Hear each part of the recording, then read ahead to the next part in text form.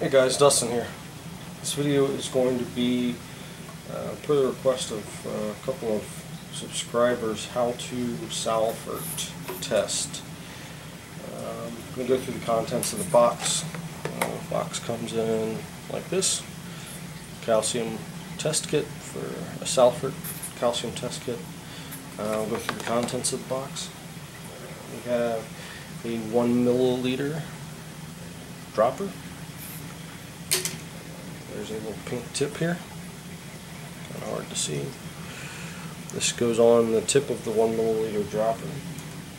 At some point during the instructions they tell you to do this. I'm going to go ahead and do it now. Just want to make sure you put it on there as tight as you can. I mean, don't break it, but make sure it's on there real well. Basically what this does is puts an air bubble in the 1 milliliter syringe that allows accurate measurement of your calcium levels. This is the 2 milliliter syringe. Each one of the test kits does come with the 1 milliliter syringe with the pink tip. Then it comes, each one of them come with a different size, or I think calcium and alkalinity might be the same size additional syringe, but for the calcium it's a 2 milliliter syringe. This is a little red spoon. We use this to measure out the CA1 solution, or well, it's not solution, it's a powder. This is the one part of it I'm not real fond of. It seems like it'd be a pretty important part of it, but you have to measure it out with a spoon, and it doesn't seem incredibly accurate. You can easily get a couple extra granules of this, the CA1 powder. And I would think that would throw off the test kit, but I'm imagining most high-end, like your Elos and all of that, are all using a powder in some point of their test kit as well. The next solution is a CA2. It's a liquid solution. They do number these in order that you'll put them into the test. And then CA3 is another liquid solution.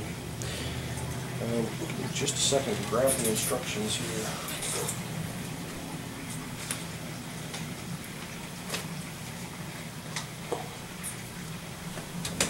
Alright. And then you have a set of instructions.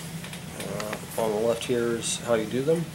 On the right, basically what you end up doing is reading the syringe, the level in the syringe, comparing it to the right here, and then follow that over to the left here, and then follow that over to the right to find out how many parts per million you have in calcium in your tank. Go ahead and get this started. I'm going to collect some water from the tank. All I'm doing here is getting a little bit of water in there, shaking it up to make sure I'm rinsing anything out, and then dumping it into a container I have sitting by the camera.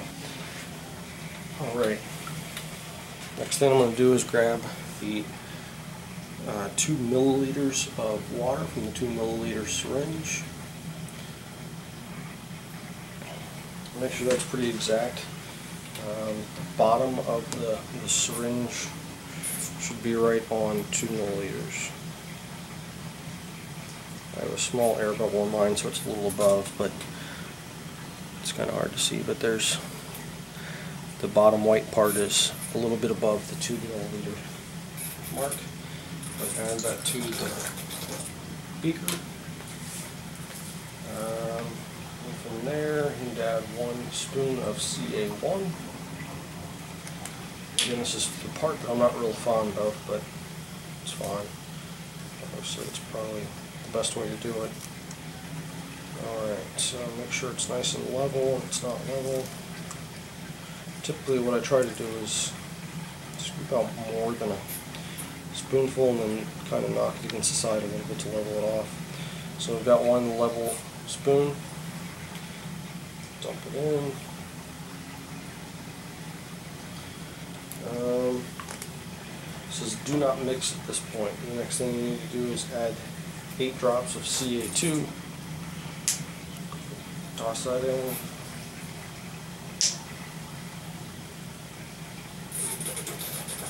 One, 2, 3, 4, 5, 6, 7, 8. Okay, at that point I want you to swirl and do not shake for 10 seconds. So swirling motion, basically going around in circles with the vial in order to make sure it's nice and mixed up. You're going to end up with, as you can see, a pinkish solution here. Alright, here's 10 seconds. At this point I want you to put the plastic tip firmly on the 2 milliliter syringe. Or, sorry, the 1 milliliter syringe. And when you do it, try not to drop it. After that, we need to get the CA3 reagent open. Place the plastic syringe on the very bottom and fill it up to the 1 milliliter mark. Again, the bottom of the black syringe, the rebel part, needs to be exactly at 1 milliliter. As so. And again, that's probably going to be hard to see, but that's exactly on 1 milliliter. So now this is where the test could take you forever to do. Basically what they want you to do is add a drop, swirl up the water or the solution, add a drop, swirl up the solution. You're probably going to have around 40 or 50 drops of solution in this thing, so you could be here all day if your calcium levels are high. Since I already know my calcium levels should be somewhere north of 400, I'm going to take it to the 390 mark. So by reading this little sheet here, I can see 390. I'm going to have 0.22 milliliters of solution left in there. Turn it upright to read that. So there's 0.2. I'm going to come down 2 notches after 0.2. You can read that at all. So 2 notches after 0.2 is going to be my 0.22. I'm going to go ahead and throw in probably down to 0.25 so that the test doesn't take me as long. Well, make sure you put it in the solution.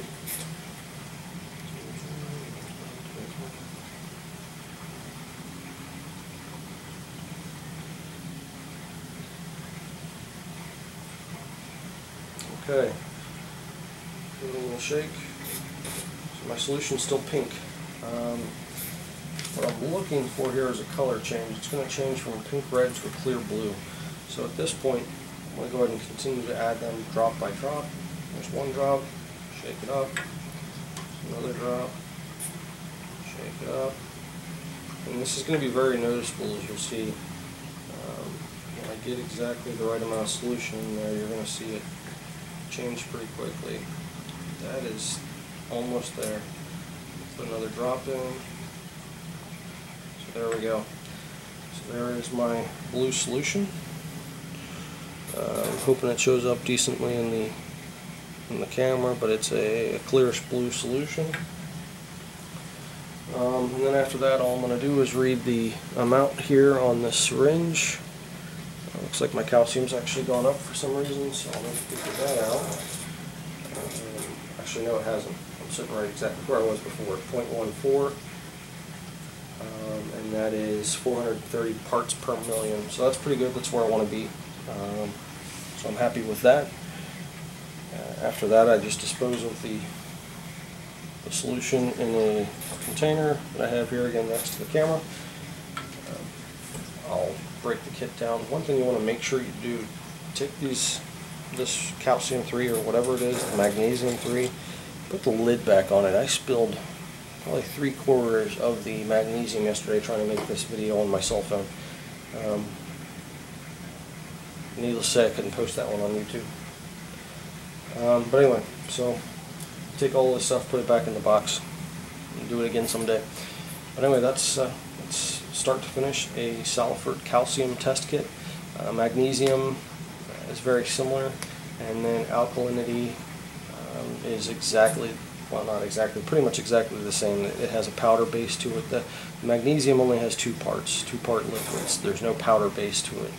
But anyway, guys, hope you guys liked the video. Hope it was informative. If anybody has any questions on the process, feel free to post them below in the comments. If you're not already subscribed, please do so. at the bottom. I appreciate, I've gotten another probably 3 or 4 subscribers over the last week. I really appreciate it. It's helping me build the channel up. Hopefully this content is stuff you guys enjoy. If you have any requests for things to see in the future, please let me know. I do have 2 other videos lined up that I need to work on. They should be coming out this week, so look forward to those.